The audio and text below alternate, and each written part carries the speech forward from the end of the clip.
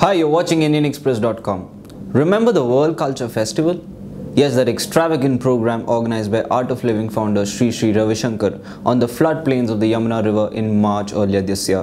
Well, guess what? An expert committee appointed by the National Green Tribunal has just submitted a report in which it has said that the entire floodplain area used for the main event has been completely destroyed.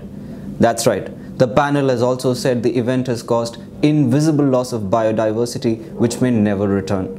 The ground has been leveled and hardened, devoid of any water body. The floodplain has lost all its natural vegetation, trees, shrubs, algae, everything. The report proves along the kind of damage that environmentalists and activists predicted in conducting the WCF on the Yamuna floodplains. The Art of Living, of course, has called the findings of the panel report unscientific and biased.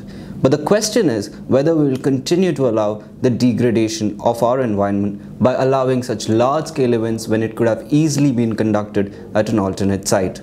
Thank you for watching.